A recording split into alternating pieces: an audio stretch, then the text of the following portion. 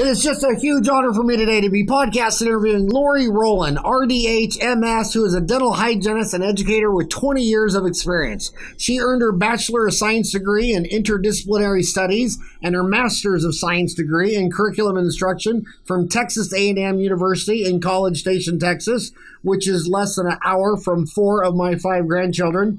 In 1999, she received her dental hygiene license after graduating from the Blinn College Dental Hygiene Program in Bryan, Texas. She is now a professor at Blinn College, serving as clinical coordinator and teaching preclinical dental hygiene care and dental hygiene practice. And I'll tell you what, I loved your article this month in Dental Town magazine. You really hit the nail on the head. It says no answers, how hygienists should respond when asked to overlook or ignore clinical violations. I wanted to get you on the show the minute. First of all, thank you so much for writing that article. It was amazing. And I have heard, I've met so many hygienists over the last 31 years, and so many of them say, the doctor will say, we need to redo this crown on number 19 because it has open margin. And she's sitting there thinking, well, dude, you put 2 crowns in her mouth and they both have bigger open margins than this one. And he's like, well, I did those. I know everything's good underneath there. So talk about that article. What made you write that, and why did it hit such a nail on the head? Well, I had 10 years of experience prior to coming on full-time in the education world. And even though I personally didn't experience a lot of issues being asked to do things like that, the more that I experienced having students go out into the real world and contact me afterward, I realized that it was almost more the norm, than one would think, to be put in some degree of situation like that where they felt like they were being a little bit pressured to not follow what they were taught. And do you see this? I mean, you've been doing this for 2 decades. Do you see this is a bigger problem today than it was 20 years ago, or would you say it's always been that way? I think it's always been this way, but I think that we're becoming a little bit more empowered to say something about it, and also realizing how important it is to, uphold our license and make sure that we're doing the best for our patients, and, as ethical decision makers and dental professionals to, do what's right for the patient. Although I think with more offices, in competition with each other, with the prevalence of dental offices I know in our town, there is kind of some pressure out there to increase, profitability. And I think sometimes, that creates a little bit more of a pressure to then break the rules out of an effort to maximize profits. Well, when you say maximize profits, do you think it's a bigger problem with DSOs, or do you think that DSOs are just more in the limelight and it's just as prevalent in private practice as it is in big DSOs? I think absolutely it's equivalent across the board, whether it's a private practice or more of a corporate setting, just because they both have different motivations and kind of rules under which they practice. So I think it's, equally prevalent in my experience. So what advice would you give to a hygienist listening to you right now, or a dentist? I've seen so much dysfunction in dental offices where a hygienist will ask a question about an X-ray, and a dentist will say something like, "Well, that's why I went to dental school," and that's the answer. And I'm like, holy moly, man! If you can't explain this to your hygienist with 4 years of college who's been working with you, then what does that say about your treatment plan presentation? I think having everybody with wet hands, and even up front with the dry hands on deck, everybody has to understand the clinical diagnosis and treatment plan and protocol. Absolutely. Well, my advice to hygienists would be to absolutely, first of all, be familiar with all of the rules and regulations under which they practice. And it's overwhelming. It's a large volume of material to go through, and it's pretty dry and difficult to muddle through. But the importance is can't be overstated. To be familiar with what your dentist obligations are, the assistants, the hygienists, dental labs, everybody involved in the entire process. And if you're not familiar with those, you don't know if you are being asked to do something that's illegal or unethical. And so first of all, to be familiar with those, and even if you don't have everything memorized, at least being familiar, you can say, I know that was referenced in my, rules and regulations, and can easily go back and find that.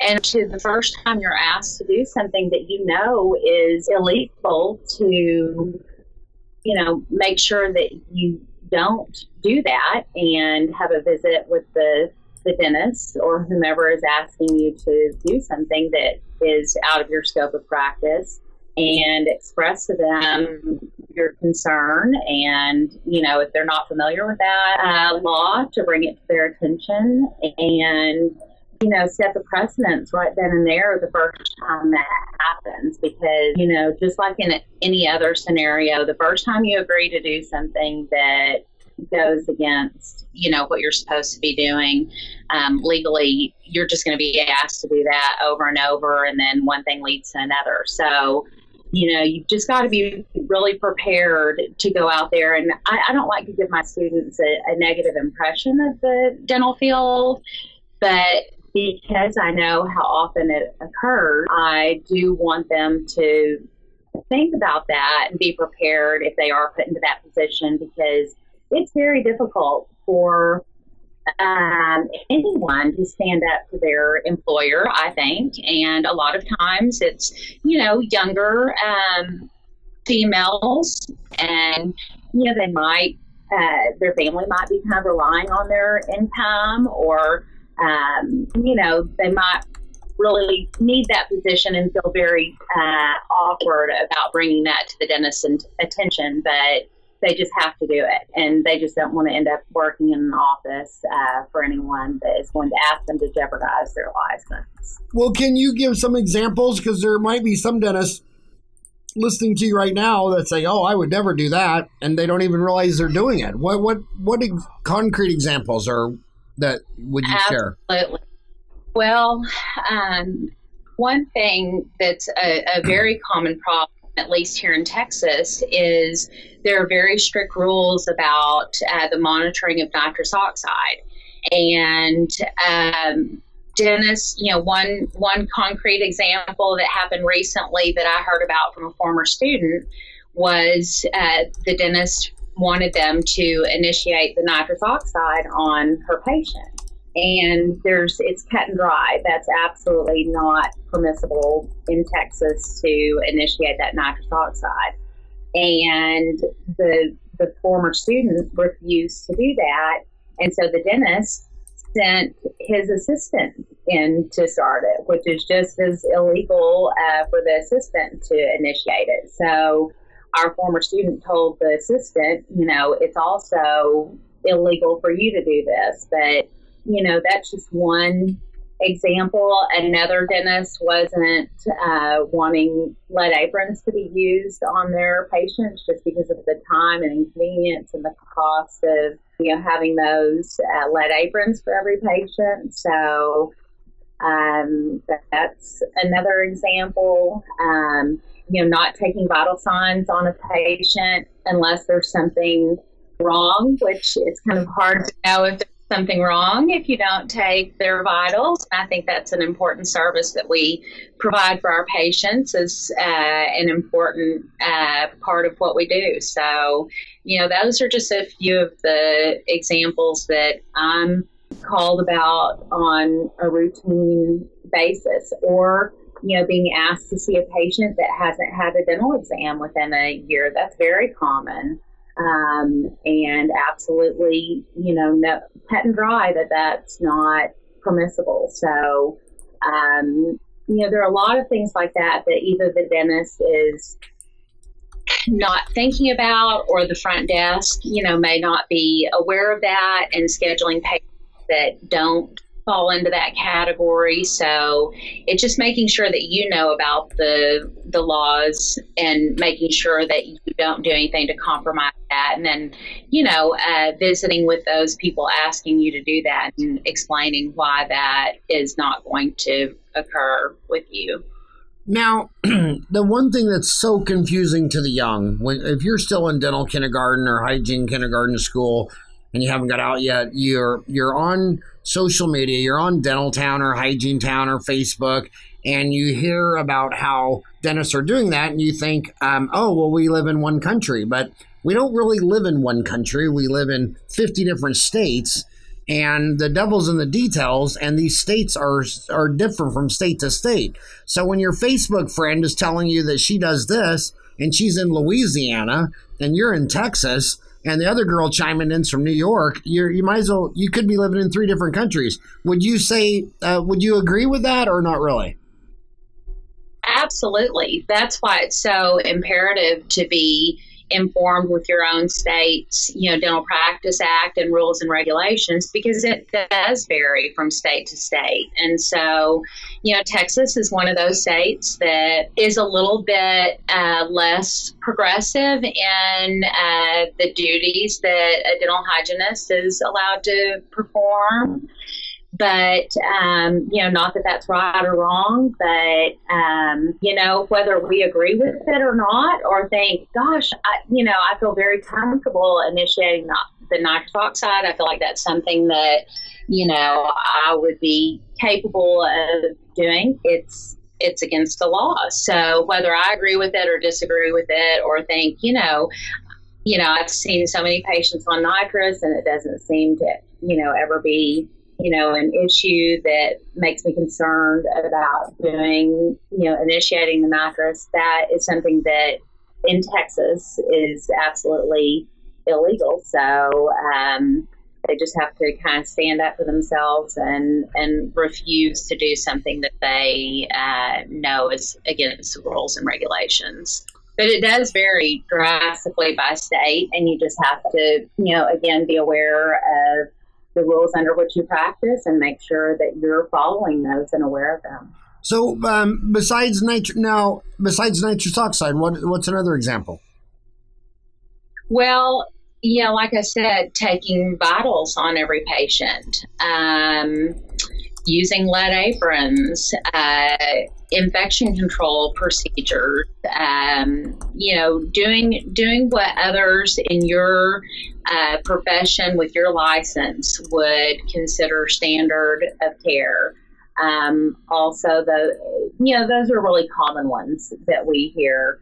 A lot of former students feel very pressured to churn out as many patients as they can per hour.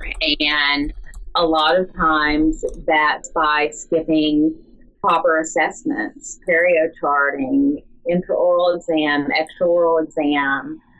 Documentation kind of falls by the wayside when you're, trying to see a patient every 20 minutes. So the standard of care really suffers when that time limit is imposed on hygienists, or certain tasks are delegated to other members of the team, where it can be lost, what exactly has been done for this patient? Have we followed the right protocol throughout? Because, you might assume that the assistant took the vital signs for the patient before you saw them. And, that could absolutely not be the case because of rushing between, from one patient to the next, scaling.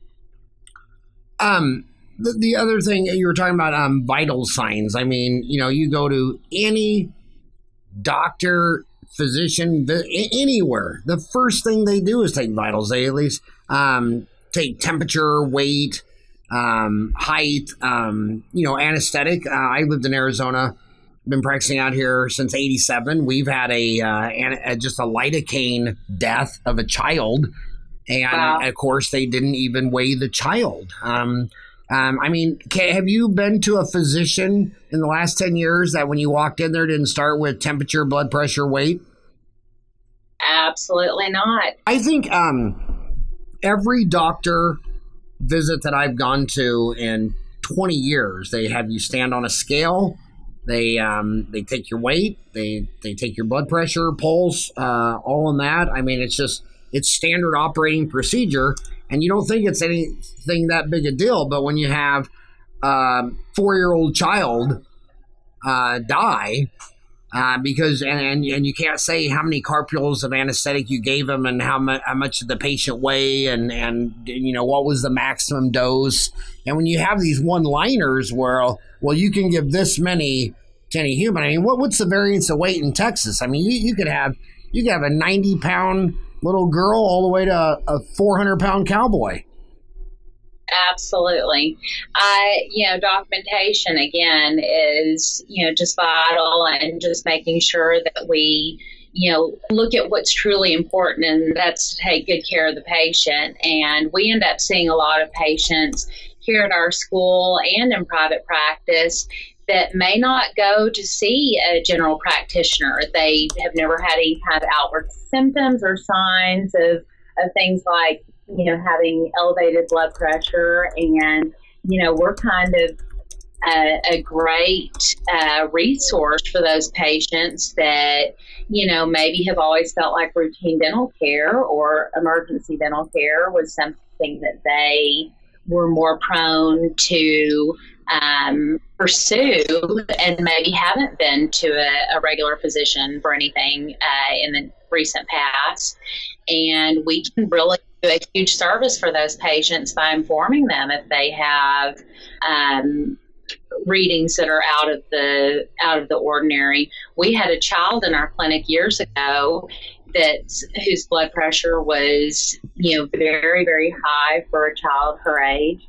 And it turned out that was the first indication that she was having extreme kidney failure, and had to be actually, after she went to the physician, had to be airlifted to a children's hospital out of town. And that was the only indication was from our student taking that child's blood pressure. So she would have exhibited signs eventually, but it was such a blessing that it was caught so quickly because of the student taking those vital signs and paying attention.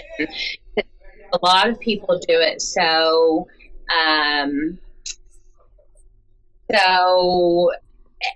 unattentively that they kind of just, listen half-heartedly and don't really take the time, if they're doing it manually, to make sure that their reading is accurate, or take it twice.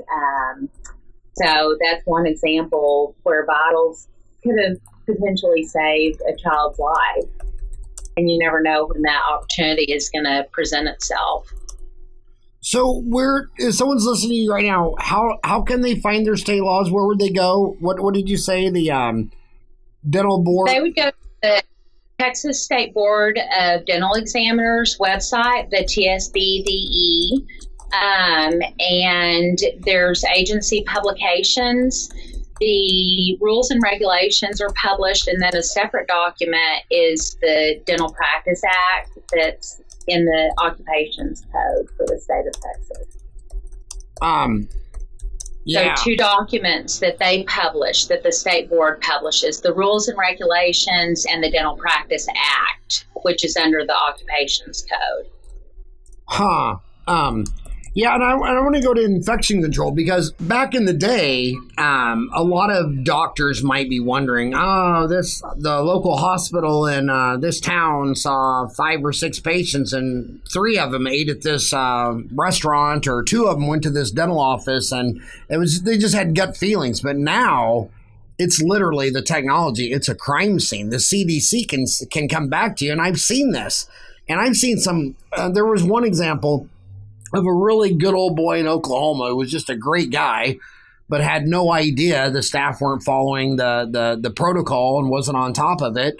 And sure enough, a bunch of people got a virus, and they traced it all back to that office. And it's in social media, it's on the newspaper. I mean, when you have the local Centers for Disease Control telling that all of his patients need to be tested, that is not a practice builder. And then the liability of it. I mean, if I was going to you to get my teeth cleaned, and then it turns out that you did not know that your autoclave quit working a year ago and you don't spore test, and now I have liver failure, and I find out you have a big house and a car and a boat, guess what's going to happen? Bye-bye. Yeah. It should be that way.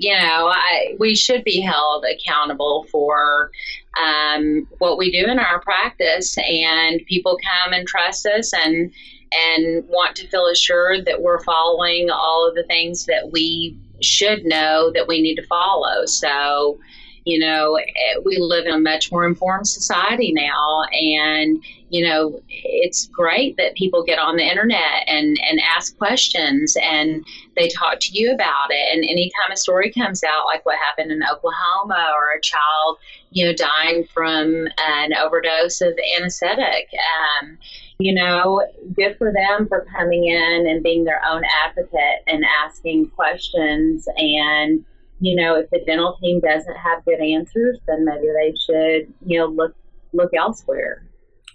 Yeah, I want to talk about co-diagnosis, because I've always believed, and at the end of the day, we're humans, and we have a lot of animal behaviors. And when you go in there and start talking, you need an MO and an MOD and a PFM. You start talking Latin and Greek, the patient doesn't even understand. But the hygienist is in there for an hour. And I always told them, my hygienist we've always been on the same page.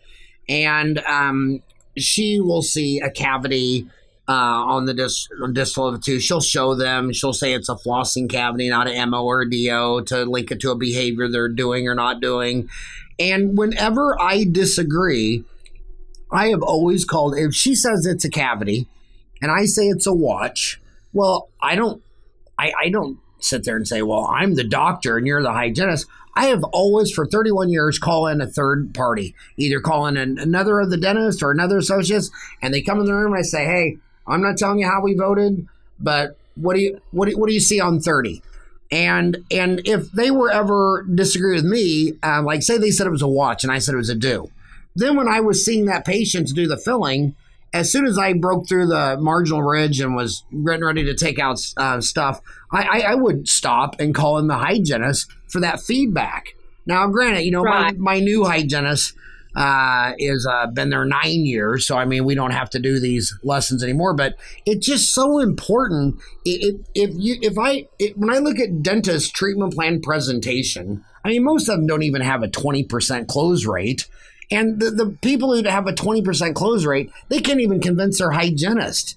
And when you can get the hygienist, the assistants, the dentist to all be on the same page, well, your treatment plan presentation is going to skyrocket. I mean, at the end of the day, I got 5 grandkids, and 4 of them are in Beeville. How far are you away from Beeville? I couldn't tell you. I really never don't heard know. of Beeville? I've heard of it. But Texas is a large state. It's by Refugio. It's about an hour and a half south of San Antonio and about 30 miles west of Refugio, Texas. That Beeville is. Yeah. Okay. But my goal in office is I would want, if my grandchildren went to your office, I would want you to be able to attract them, retain them, educate them, self-mastery, motivate them to brush and floss. And if they did have 4 cavities, to me, it's not acceptable that you just aren't good and have a 20% close rate. I mean, if you had a 20% close rate and your sister had a 50% close rate, I'd want my grandkids to go to the one that had a close rate, because I don't want my grandkids to be diagnosed with a cavity. I want them to get fixed and repaired. And then I want them to gain self-mastery of how they can prevent this in the future. And you just can't do that when when the dentist and the hygienist and the assistant aren't on the same page. Exactly. And I think, a lot of time when I'm talking to my students about so many of the issues that we see in dentistry, these days, so many things boil down to time. And, it takes time to communicate with a patient. It takes time for everybody to be on the same page. It takes time to do all the assessments and things that we need to make sure that we're, presenting the best plan for the patient. And I don't know what the solution is, except to say that, if you aren't given enough time to perform the tasks and services that you're supposed to be performing with each patient, then something needs to be done about that, because, that's just, I think, one of the biggest factors. And I think dentists need to realize that if the hygienists are given more time to build that relationship and the rapport and the trust that needs to be established between a patient and their, healthcare providers, that, the case acceptance would,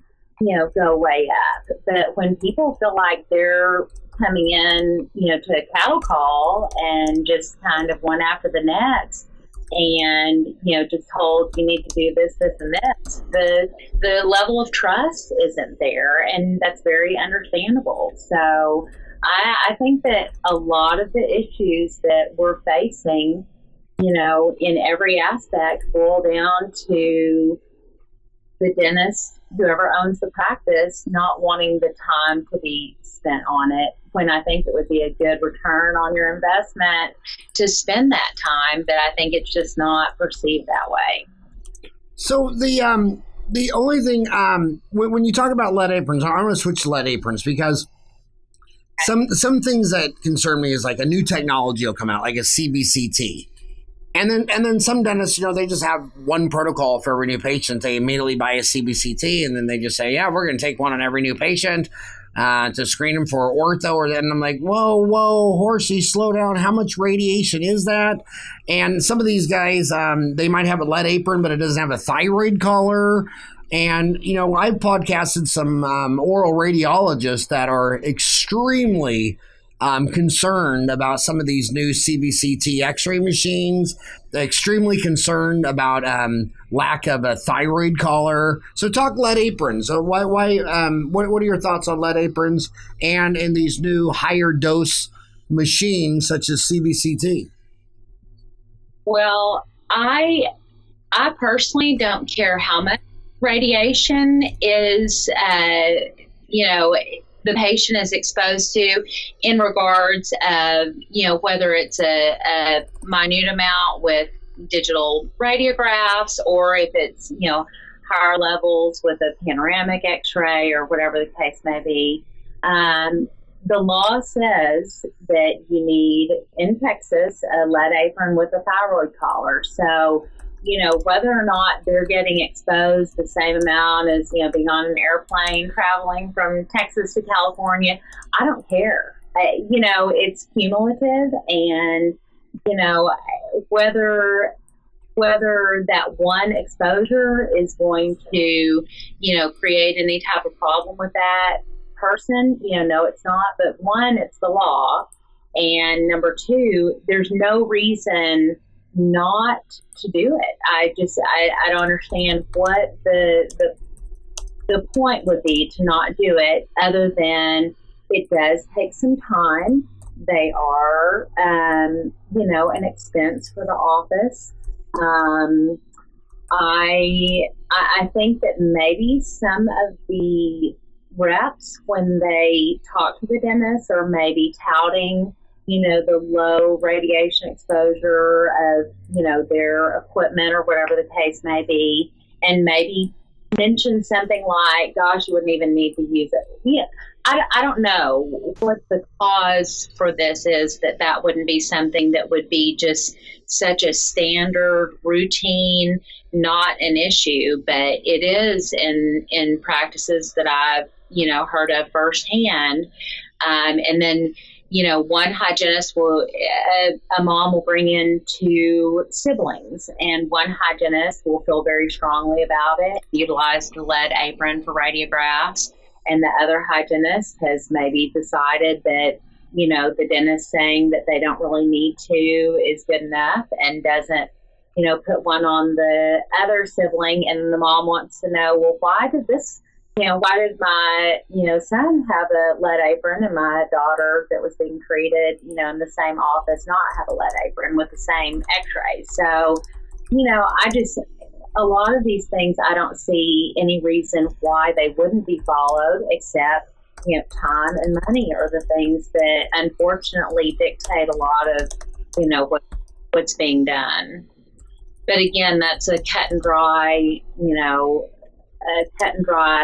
law that we need to follow. And again, whether it's minimal or whether it's a larger, exposure, it doesn't matter. It's, a lead apron with a thyroid collar. So in Texas, I do know that if you are going to give anybody an injection over the age of 13, you have to get to have their blood pressure. My question, being an owner of a dental office, who legally can take vitals, like in Texas? I mean, I'm not expecting you to know Arizona law, but I mean, does that have to be the dentist, the hygienist, can the assistant? Anyone in the assistant, hygienist, or the dentist can take the vital signs, take and record. Yes. And what about there's a thread on Dental Town about which vitals do you require to take at every appointment, and a lot of people say they just ask the weight, but I'm sitting there thinking, ask the weight. I mean, I can't see that standing up in court. Well, she told me she was 145. Well, she was 185. I mean, do you think asking the weight is acceptable on vitals, or do you think they should stand on a scale? Well, I think for any procedure that would be, a great importance with anesthesia, that it should be documented and verified. A lot of people don't know how much they weigh. And, I think that's an important enough issue that, if there is a procedure where, they are going to be under anesthesia, that's something that definitely needs to be reported. And it's just like asking somebody, how does your blood pressure normally run? Well, they're going to tell you either they don't know or just take a guess, or it's, even when you take people's blood pressure and it's elevated, a lot of times they want to make an excuse for that. Oh, I was, in a hurry, or I'm nervous. And absolutely, some of those things do affect blood pressure, of course, but, when it's, 190 over 110, that's an issue that needs to be addressed. Or every time they come in, it's elevated and they have kind of an excuse for every time. Well, that's kind of a pattern that we're seeing. So I think that any time that vitals are taken, it's important that they be accurate. So that's why we take blood pressure, multiple times if there seems to be any kind of issue with getting, if something seems out of the norm, or if anything occurs that would make you think that might not be as accurate as it could be. Are you seeing any enforcement? I mean, are there dentists that you've seen in Texas that weren't doing these things and got in trouble for it? Yes. I think that most of the time, fortunately, there aren't a lot of times when the negligence on not taking some of these vital statistics, everything turns out okay. And, that's good and that's bad. It kind of makes people relax a little bit on the importance. But, when there is a negative outcome, usually it's pretty bad. And if it's something that gets brought to the attention of the state board, and yes, there are reprimands and, loss of licensure and things that have to be done to either reinstate your license or to keep it. So, unfortunately, I think that it's so prevalent, and, like I said, there's not going to be an adverse outcome every time somebody comes in that is, in jeopardy for a negative outcome. So, it just kind of depends if something really bad happens. And so it kind of gets put by the wayside, just like with infection control. You do these practices over and over, and things get, very lax on infection control. And, that could occur for years and years without anything being documented as happening because of that. And so, it's just unfortunate that some of these things get put to the side because there aren't more negative outcomes to force them into a different action. Does the Dental Practice Act go into much detail about infection control? Not much detail. They definitely have protocols, but that's more something that is specified, through continuing education and through school, and kind of left to what someone in your similar circumstance would consider the standard of care. So a lot of times it's a little bit vague like that, but as far as like routine, monitoring, spore testing, like you said, of the autoclaves, how you treat critical, semi-critical equipment in the dental office. So all of that is, outlined, but as far as getting, really specific, it would take up quite a bit of room in that document, but pretty much broad delineations of what practices should be put in place for each type of equipment. Do you see actual laws talking about the lead apron and a thyroid collar? Yes, absolutely. In Texas, yes, it's under the dental radiography lab, that might call it, and there's about 3 or 4 different regulations under that, and one of them is that on every exposure, every patient, that a lead apron with a thyroid collar is to be utilized. In fact, I'm familiar enough with that one because that's often one that we kind of cut and paste and send out for information for people that are being asked to, not follow that standard of care. Another one I see abused a lot is, is the patient the tail wagging the doctor, the dental office, the dog, or vice versa. But they call on the phone and they just want an appointment to get their teeth cleaned. And they see an opening and they schedule a new patient in there, and the hygienist seats the patients, takes x-rays, starts doing the cleaning, doing the whole 9 yards. And many states, that's illegal. The dentist would have to diagnose you first and diagnose that you need a cleaning. Not to mention, in my office, we have 5 different cleanings. So talk about that.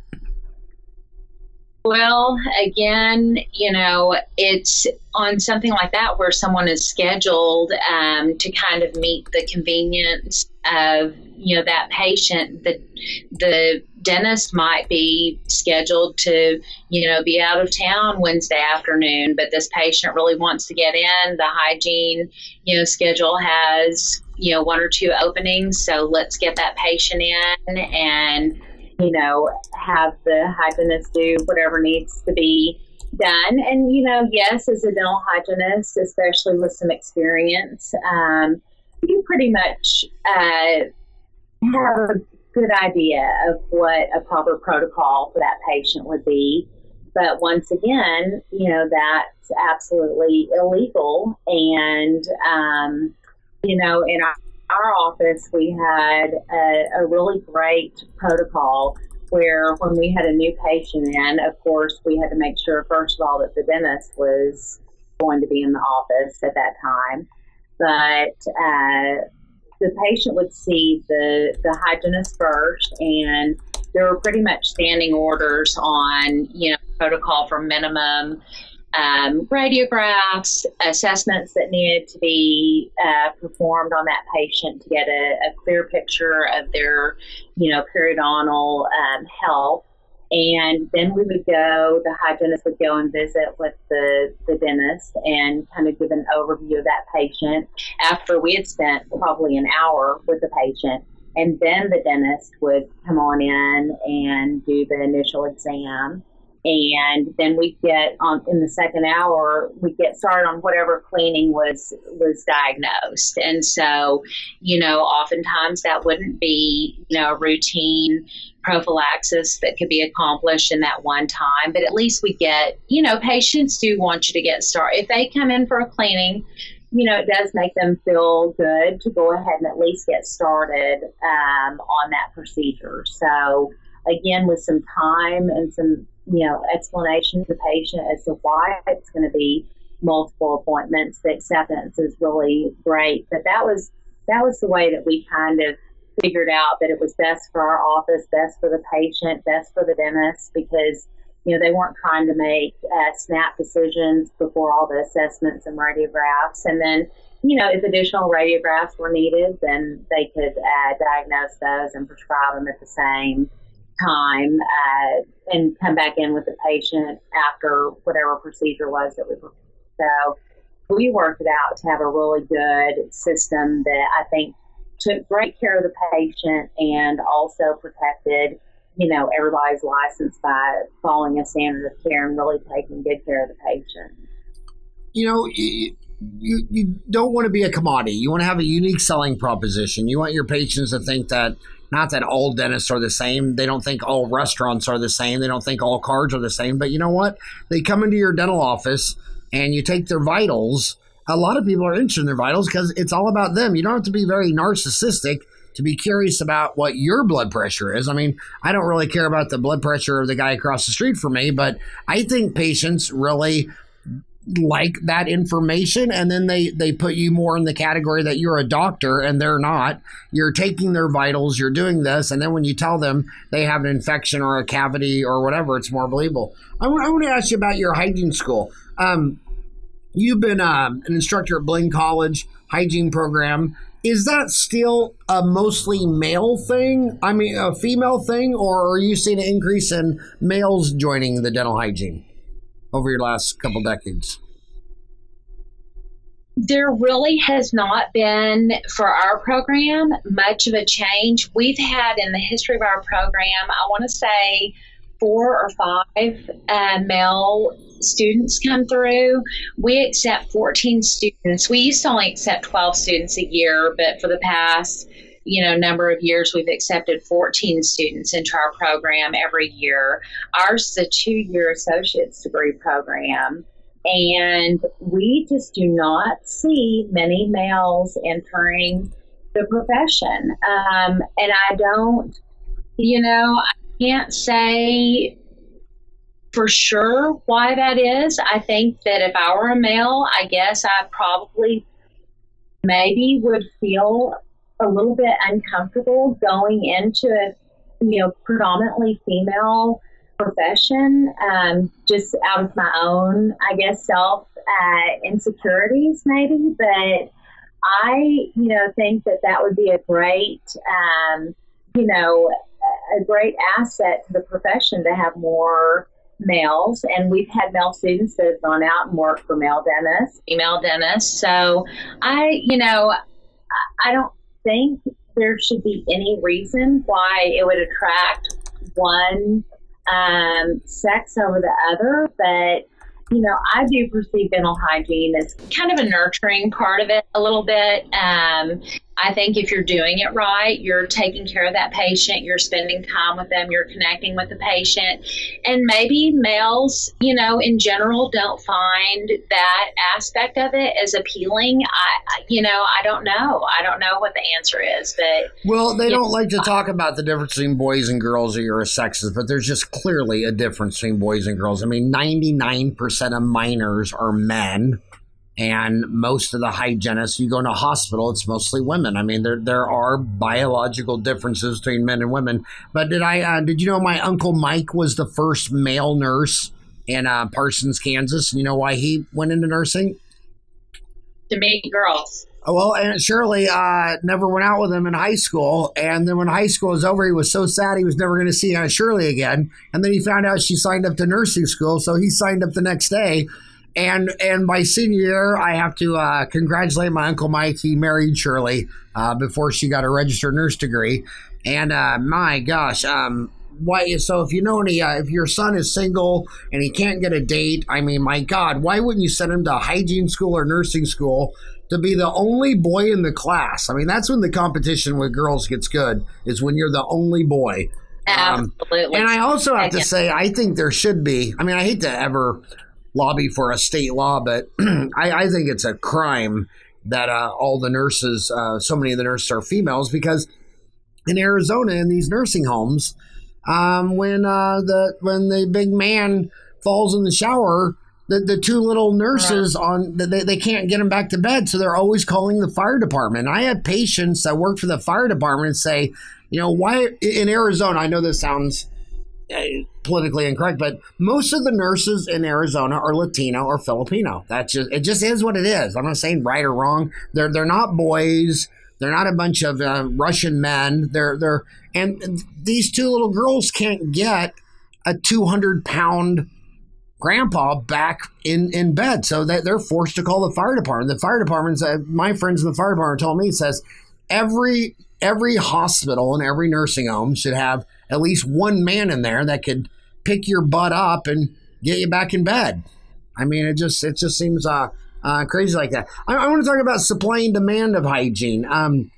When your 14 students graduate, how easy is it to get employment? And has that changed any in the last 10 or 20 years? I think that it has always been, you know, we are blessed to have a smaller program. So, and our Twin Cities are fairly What are your small. Twin Cities? Bryan, College Station. So College Station has Texas A&M University. So it's kind of, you know, they're both large cities, but College Station definitely has a lot of variety in our population, depending on if school is in session or not. But we are definitely not, you know, a Houston, Dallas, San Antonio, but we attract students from all over our area. And oftentimes they go back to their homes, and just because especially being a 2-year program, you know, they think, okay, I can commute for 2 years, or I can move here temporarily for 2 years and then go back to their, what they consider home. And so we're close to Austin, Houston, Dallas, a good central location. So our students typically do not have any problems whatsoever finding employment. And that's been the case, you know, for as, you know, long as our program has been in existence. I think that now with, you know, so many, I know, speaking for our towns, we used to know every single dentist in town. It was all private practice. You know, you had those established dentists that, you know, everybody knew who they were. And we simply used word of mouth for, oh, do you need a hygienist? Oh, I know this person that's, you know, everything's word of mouth. Have a small town feel. Now it feels like there's a dental office on every street corner, and you know, we aren't as familiar with the dentist oftentimes, and you know, there's so many more practices, and I don't think, you know, sometimes we can't keep up with, you know, there are too many dental offices right now, in my opinion. You know, that they're having to find ways to compete for patients. And, you know, unfortunately, sometimes I think care is, you know, not really improved when that kind of situation occurs. But our students really have found it very easy to go out into different cities and find employment. And, you know, fortunately, our school has a great reputation, and often students that are out in practices that need another hygienist, they will be asked, you know, do you know of any other blend graduates that are available to come in, because they were happy with, you know, the hygienist that they employed. So we've got a great... Two more legal things. Do you, what's the status of dental therapist in Texas? Is that dead on arrival, or do you think that's going to happen? Right now, for sure, we're, like I said, pretty much behind a lot of other states as far as our scope of practice for dental hygiene. We're one of the few states where hygienists aren't permitted to deliver local anesthesia. And so they can or can't? Cannot. See, I think that's unfair because your program's 2 years. They have to have 2 years of undergraduate requirements first. So it's really a 4-year program? They do have quite a few prerequisites that have to be met prior to being accepted into the program. It doesn't really equate to 2 years of college experience. A lot of our students, though, and it doesn't matter in Texas, graduates with an associate's degree or a bachelor's degree have, equal responsibilities. And I mean, do you take kids right out of high school? Well, that just wouldn't be possible just because they wouldn't have had all the prerequisites that they would need to have. How long does it take the average hygiene student in your college to get the requirements done? Usually about a year. With Texas A&M, about a year. With A&M in our backyard, we have a lot of students that come to our program with bachelor's degrees, master's degrees. So, that's not uncommon for our specific program. When I came to hygiene school here, I already had my master's degree. So I looked at it as an opportunity to kind of, go into a different career and go into the healthcare field. And so I, had my master's degree coming in. So we're a little bit, in a unique position in that regard with our proximity to Texas A&M. So a lot of students get, a general health degree at A&M and then want to kind of focus that and go into a specific field, and then they come into dental hygiene. And so you think independent practice and dental therapists is just not going to happen in Texas? Not in Texas for quite some time. And again, it absolutely, I see these students come through and, they're highly intelligent, wonderful individuals that are going to go out and really, do good for the world and the field of dentistry, and, highly, highly capable. I tell them once they finish hygiene school that nothing should be, impossible for them, that they should pursue whatever, other interests that they may, have a desire to pursue in the future. After they've survived 2 years of very intensive coursework in dental hygiene. But with Texas, it's just really, behind a lot of the states in the scope of practice for dental hygiene. So having, anything like that in the near future for Texas is probably, not something that I'm expecting anytime soon. I think, the battle for local anesthesia is something that, since I was in hygiene school 20 years ago, has been kind of a talking point every time that, comes up for passing. And, the Texas Dental Association just really is not interested in that going through. And so they tend to be a little bit more influential and powerful in the government aspect. So I just don't see that happening anytime soon. And we're, as hygienists, it's being requested that, we are permitted to do that, get licensed to do that, but that the dentist, whomever you're working for, can opt, of course, whether or not they would like their hygienist to perform those duties. But, I'm not sure it's going to happen anytime soon. So then independent practice is just not even, I mean, if they're not going to let it give a shot, I can't believe they don't let them get the anesthesia. I mean, you go into a hospital, a nurse is basically 4 years of college. I've always considered a registered nurse and a registered dental hygienist the same training. And there's not a physician in America that would agree that their registered nurses shouldn't give the shots. I mean, It's just, it doesn't make any sense to me. So are there any other questions that you that I wasn't smart enough to ask that you wished I would have asked?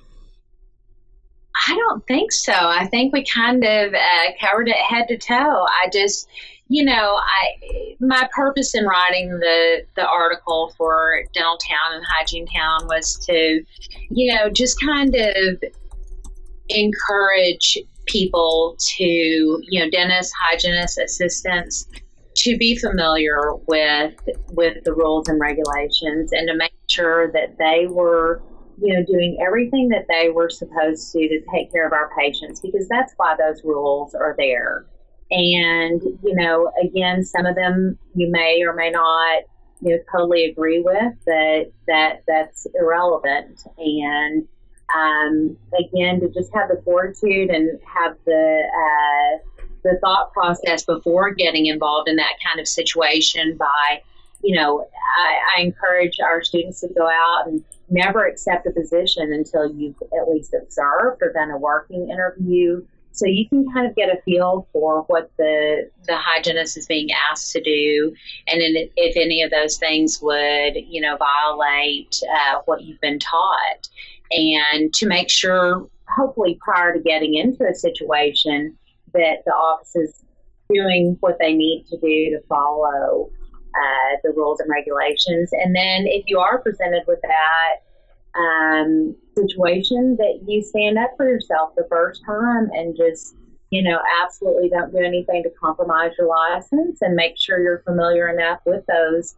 laws that you can show those to whomever is asking you to not follow them, and be able to justify this is how I'm making my decision, and I'm not going to do anything to compromise the patient care or my license.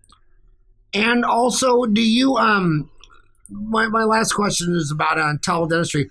Do you see Blinn College hygiene program offering more courses online, or do you see it staying at the classroom? Because we're now starting to see a lot of teledentistry companies kind of came out, especially in rural areas like Alaska, where a hygienist might be, 500 miles from town. And so is online taking off in Blinn, and do you see teledentistry around the corner for hygienists? Well, we have all face-to-face courses as far as students coming in taking courses at Blinn College. We have a clinic here on site, and so everything that our students do at this point is face-to-face courses, and having the clinical experience here on site. As far as teledentistry is concerned, I think that's absolutely fantastic. And I do think it's kind of one of those things that, is going to become more and more popular. And thank goodness, because, there are certain areas that are so underserved that if we can get, some people out there that can use teledentistry to, gain that access to care, that there couldn't be anything, negative to be said about that. And one last follow up on you said about, do a working interview, work in the office. One of the things I see hygienists getting very upset is they'll work in a dental office and the doctor will say, well, if there's any pocket over a 5, you have to put in some perio chip or something because there's an insurance code to bill it. And they're sitting there thinking, well, in my professional judgment, I don't think it needs a perio chip. And so what I would say to hygienists is the biggest red flag is that when a non-clinical person is telling you to do something, like an office manager, it's like you don't listen to an office manager about wet hand stuff. That's dry hand stuff. And when you go into a dental office and the office manager is telling you things like 30% of your patients should need or perio or 40%. I mean, that would be like going, how would you like to go to a physician? He says, well, 40% of my patients have to have type 2 diabetes. I mean, right. I mean, statistics is a science designed to describe a population. It has no bearing on the individual sample size. I mean, statistics can tell me that there's more oranges than lemons, But if you're holding a piece of fruit in your hand, I can't use statistics to tell you what's in your hand. I mean, you either have diabetes or you don't. You either have periodontal disease or you don't. And when you have, and that's why I'm kind of getting old school, where I really don't think you should own a dental office if you're not a dentist, because I see some of these DSOs where they're completely owned by non-dentists, and office managers have to do their numbers, and the numbers include this many perio chips and this percent perio. I mean, what, you agree or disagree? Well, absolutely. There's no place in healthcare, in my opinion, for that type of, needing to meet those particulars and have a certain percentage of your patients falling under.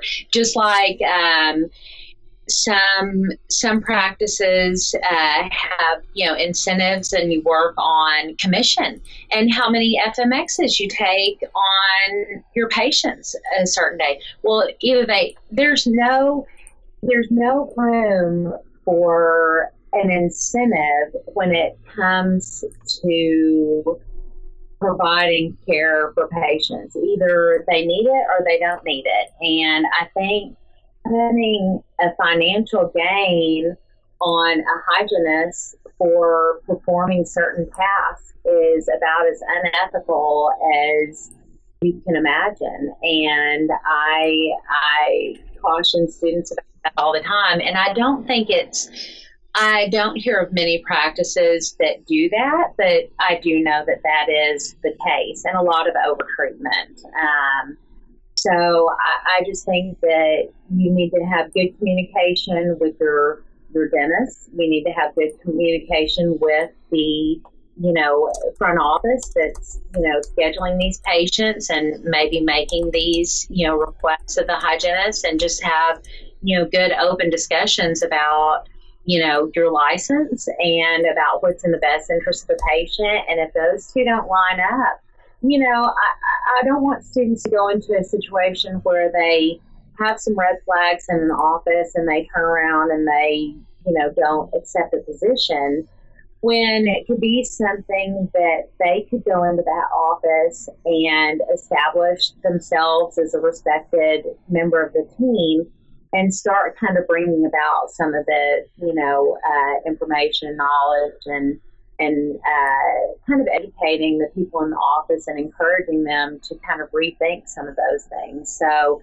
if you just turn around and you don't accept a position because there's, one or two red flags, depending on the severity of those situations. But, if you see some things that aren't really appropriate with infection control or something like that, accept that position if that's the only thing holding you back, and bring that level of care up in that office, and do it in a respectful way that's helping not only the members of the dental team, but also the patients, because a lot of times assistants and hygienists and even the dentists are doing things that could potentially harm themselves, and they're doing these things out of just ignorance. And if you can let them know that what they're doing could eventually harm themselves or their patients, I think that most people